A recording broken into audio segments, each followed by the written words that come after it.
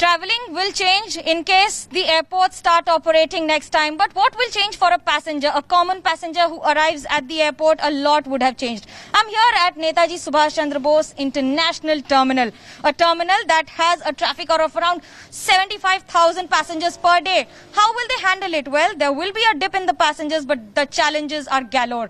Here, the first step that would be followed is the spraying of disinfectant on the luggage that every person enters with. Next would be use of sanitizers on your hands as you enter this. But that's not all. There will be a further checks also at the entrance. Any entrance will have a distance maintaining as well as the temperature check of any person who enters at the airport. Allowing after this, what next? Tickets and ID cards that you will have to keep handy. And how do you do that? Without even getting in touch with the CISF, this is the next process that will be followed. That means there will be a machine that will be used as a scanner here. The scanning machine will take your ID cards. You will also have to, I've been asked to open the mask also so that they know that this is the same person that is showing in the ID card. And with that, as I show my ID card and I also remove the mask to ensure and confirm to the CISF officials that this is the same passenger who has the ticket and the ID card who will be entering the airport. Post this, there will be a lot of maintenance and a lot of process that you will have to follow every time. As soon as you walk up to the kiosk, there will be no manual contact at all. That means that every person who walks into the airport will be there at a counter. Someone from the airlines will be deployed at the counter with these marks being made on the entire stretch. That means that any person who comes, he has to stand in a queue at this distance and then walk up to these counters. Walking up to these counters means not touching them, showing your mobile phone or your ticket with your ID card, and then collecting the ticket. So any person who is operating the kiosk will be only one person identified from the airline. This also simplifies the process of reducing the touch of surface as well as ensuring that least number of people touch the screen also.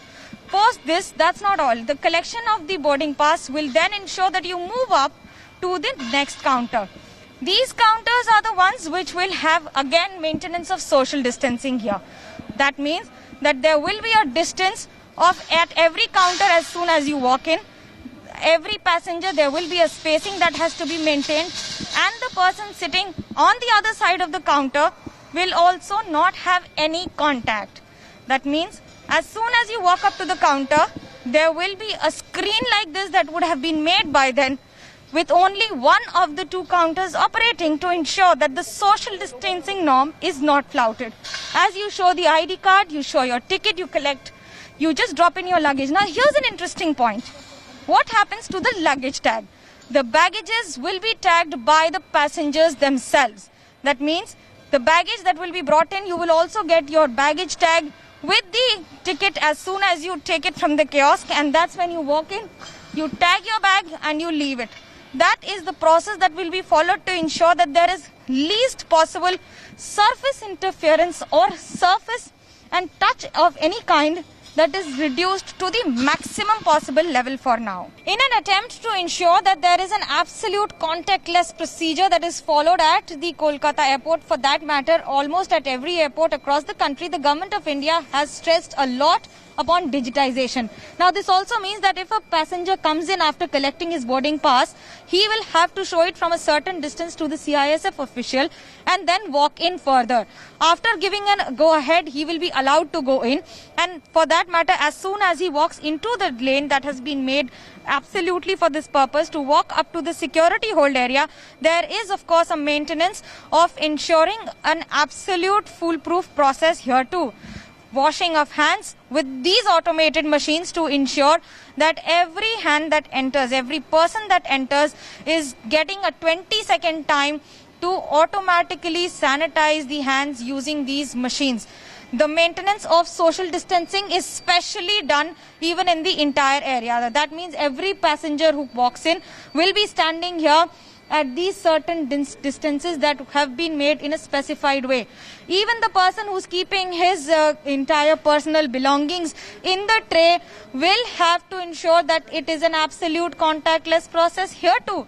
Once the entire belongings are kept in the tray and it goes through this machine, none of the CISF officials will touch it until and unless it is considered to be of any cause of concern. As soon as you walk through these metallic detectors, there would be a next operation. That means every person will be frisked, but with a difference. The earlier machines were something like this, which did not have an extended rod or anything attached to it. Now this also means that any person who comes in will have to go through this sanitization. After that will come here and will be screened also. After checking the boarding passes, the CISF officials wearing a complete PPE gear will ensure that there is no direct face-to-face contact of the officials with the passenger who walks in. This will be the new process of being screened, frisked and of course checked also. That means the person will be asked to face in an opposite direction and then get checked. This is not just mandatory but also to ensure that every person who walks in is following these kind of norms. So what happens when you enter the security hold area? This too has changed. That means the shops and the stores will not be open. Only those who have a prepared food will be allowed to open the stores and be operational. Tea, coffee will be available. However, a lot of things will not be available at the airport. Basic supplies are being kept in mind, and with that, this will be the new way of social distancing. The area which has a basic, the gates that will open for the departure will be the one that will be given access to, and that is where the passengers will have to sit. That means you cannot walk around the entire airport. The seats will have these kind of red tapes that have been made up on all the chairs to ensure that no one is sitting next to each other. That also means that bags or any belongings are not kept here inside. For any food that you want to have, you will have to buy it only for the area and the stores that are open in the surroundings and are accessible to a passenger. That means the next time you walk into the airport, you will not have the freedom of going around the airport. Of course, not just visiting the stores, most of them not open, but also ensuring that the social distancing is monitored and followed in letter and spirit too.